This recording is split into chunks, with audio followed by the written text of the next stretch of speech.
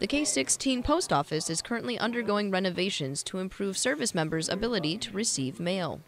So the old boxes used to be in here were small little square boxes that you could fit maybe a handful of letter mail in. They removed those boxes and replaced them with individual receptacles, medium receptacles, and large receptacles. The post office plans to be fully operational by the end of May 2019. It's important because it gives the soldiers and the airmen and other services get their mail on weekends and evenings when the post office is closed. They always have to try and get back here on site during the day to get to the postal window. This will greatly improve their ability to receive packages. Reporting from K-16, I'm Army Sergeant Brandy Herman, AFN Humphreys.